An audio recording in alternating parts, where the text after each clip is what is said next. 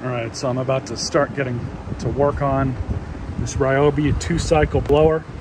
Kind of a funny looking design, but carburetor, bare minimum, probably needs to be cleaned.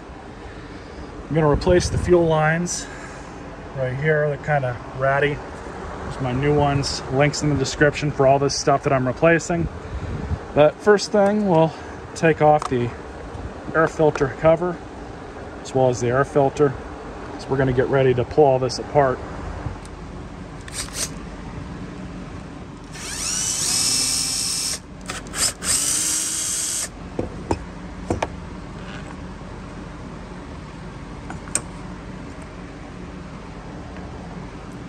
So now we have better access to the carburetor.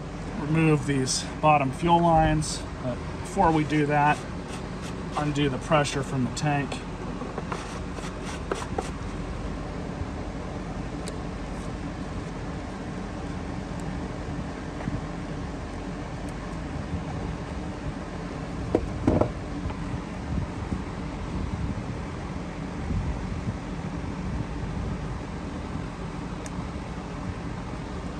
There we go.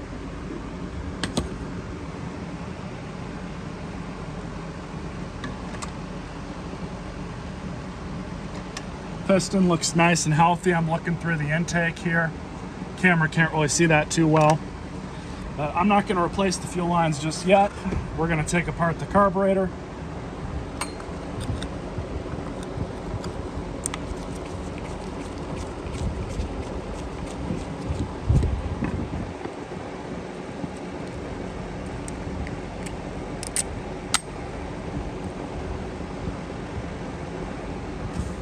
So I'm just taking this stuff off kind of piecemeal so we remember how to put everything back together.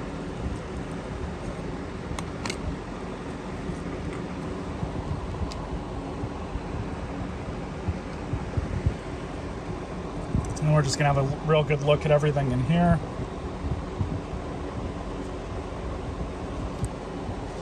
As well as clean this out with some spray. So unfortunately, I don't have another one of these primer bulbs on hand, so we're just gonna have to reuse this one. Same thing with this gasket. If I have to replace it, I will. I do plan on keeping this machine for my own personal usage because I do not have a gas blower right now. So we'll just slap everything back together. I did clean out the inside of the carburetor. It really wasn't all that dirty. Put the screws back in. Carburetor's clean. Now we're going to start on the tank.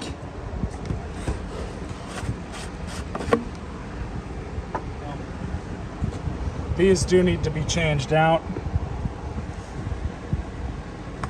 All I'm going to do here is pull them through one at a time.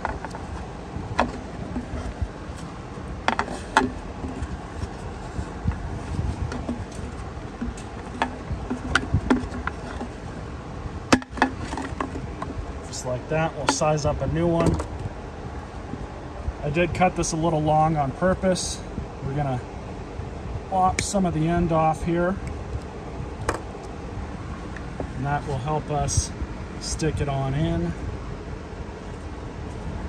We really just need to get enough through. We might have enough right now.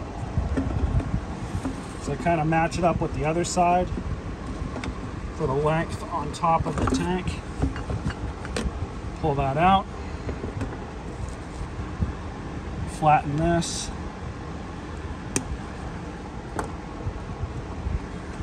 new fuel filter, there we go, just flop it on in. Of course we do have some debris in here.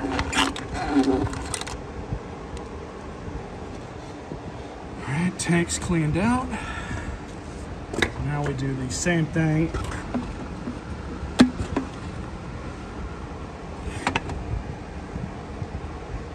Same thing, size it up.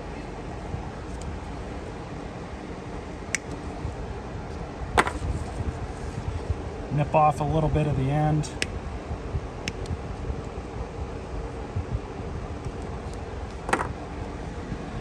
Same thing. There we go. So now just to put the carburetor back on. All right, just got the proper fuel lines sized up, routed, installed. Airbox is back on. Trigger cable's back on.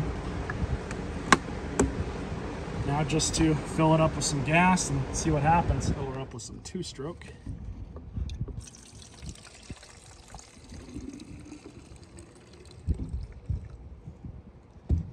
Half a tank is good enough. So from what I was looking at with these carburetors, it does not appear that these are adjustable. So hopefully this one doesn't need to be adjusted.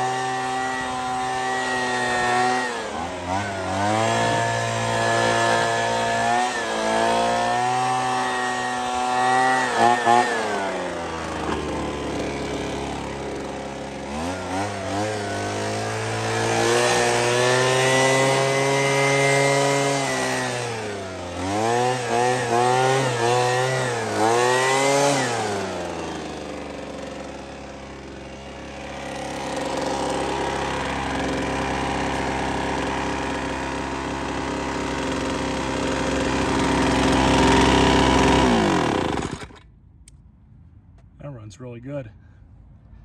I'm going to replace the carburetor though. Unfortunately, you can't really adjust these, so it's kind of makes more sense just to replace it. And I'm not sure that these are the proper size fuel lines. I mean, they seem like they're working okay, but something tells me that it might be restricting the fuel a little bit. We'll see. I just ordered a new carburetor and fuel line kit off of Amazon, so that'll be a separate video. Hope you guys enjoyed this one. Stay tuned for more.